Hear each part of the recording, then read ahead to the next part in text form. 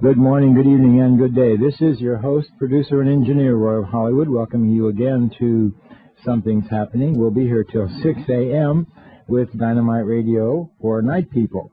And we're going to look deeply into the wonderful world of ethnopharmacological plants, and plant helpers, and plant healers with Jonathan Ott live in studio. First time in a couple of years. Hi, Jonathan.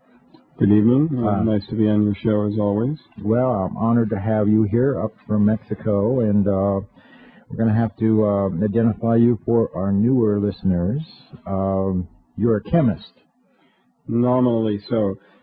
I do have some training in chemistry. Actually, now I'm more engaged in writing as a career rather than chemistry.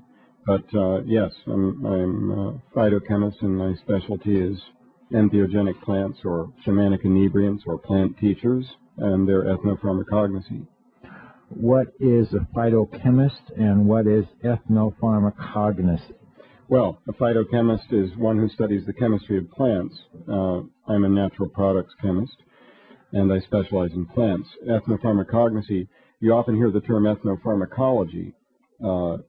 I prefer the term ethnopharmacognosy in as much as pharmacology is the study of the effects of drugs in intact bodies. And I feel that what shamans do is better described by the word pharmacognosy, which is the study of the production, cultivation, processing, and use of drugs. And so I prefer the term ethnopharmacognosy, but it's more or less interchangeable with ethnopharmacology.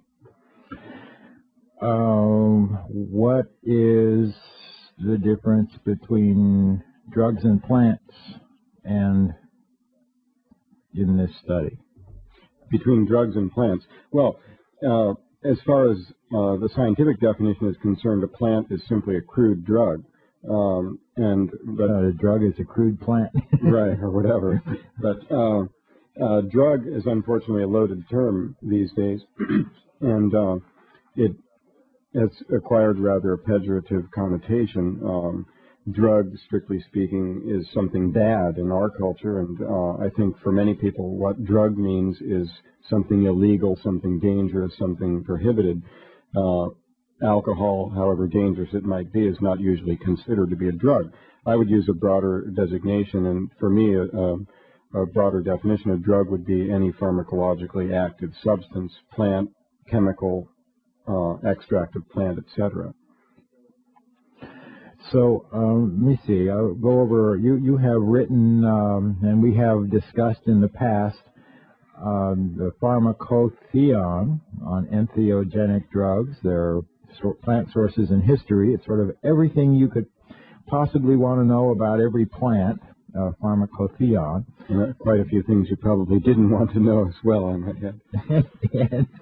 And then their most recent book, Ayahuasca Analogues, and Pangean Entheogens, and then sort of secret, I thought it was out of print, the Cacahuatl Eater, the Ruminations of an Unabashed Chocolate Addict.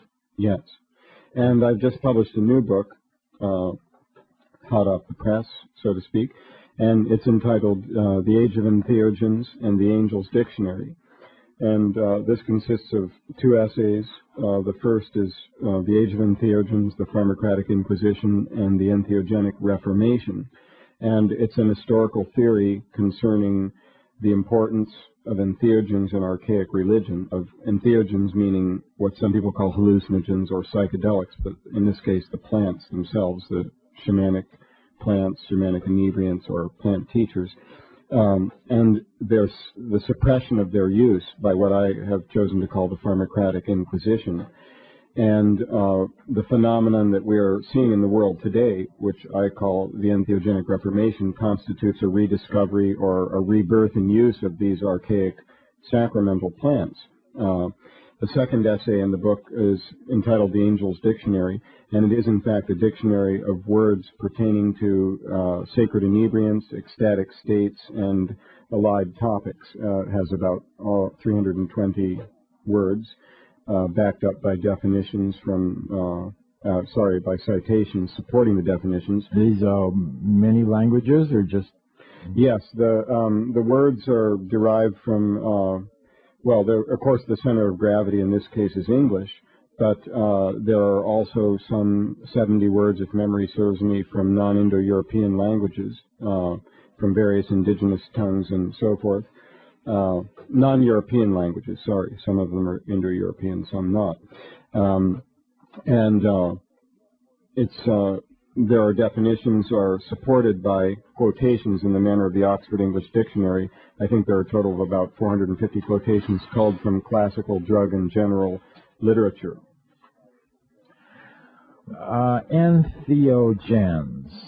strange new word. Entheogens. What does it mean, and why is this term used instead of the usual psychedelic plants, or what other else? Psychedelic Hallucinogenic. Hallucinogenic, right? Well, the commonest terms for this are psychedelic and hallucinogenic. Hallucinogenic is the most widely used term in the scientific literature. Psychedelic is the most widely used term in the counterculture and does have a good deal of currency in the scientific literature as well.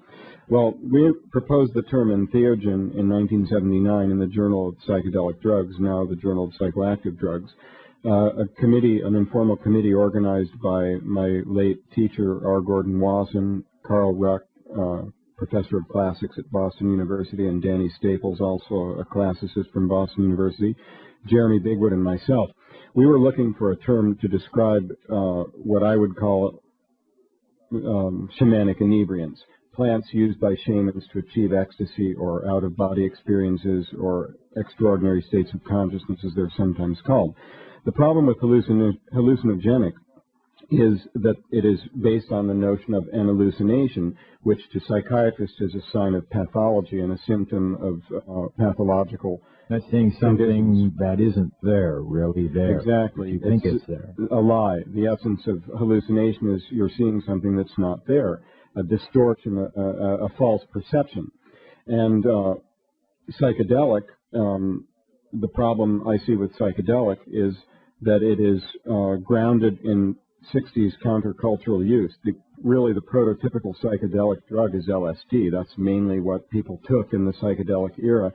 And this, as we all know, is a product of modern pharmacological science that has not yet been found to occur in a plant, although it may someday be found to do so. And so we speak of psychedelic music, psychedelic art. It's very definitely founded in the 1960s, especially in the United States, and it refers to non-traditional use of these substances. And it seems to me incongruous to speak of shamanic use of a psychedelic plant because of this connotation. And I might add that it has a decidedly pejorative connotation for people that are not in the counterculture. If you mention the word psychedelic, it evokes a very dirty hippie, right? Crazed, exactly. Dirtbag, hippie, Mansonite, whatever. So entheogen means specifically, it derives from entheos, entheoi, a Greek root that means divine within, literally.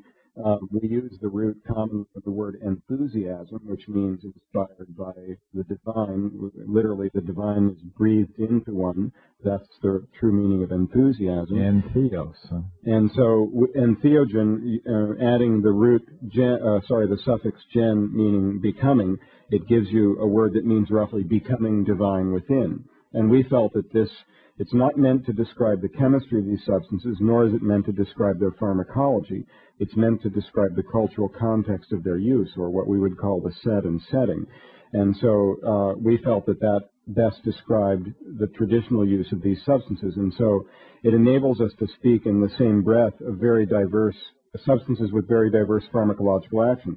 For example, those that favor the use of psychedelic, they're in agreement that the psilocybin mushrooms are psychedelic. They would say that peyote and mescaline is psychedelic, but they will say normally, well, but the Amanita muscaria mushroom is not psychedelic, neither is Salvia divinorum psychedelic.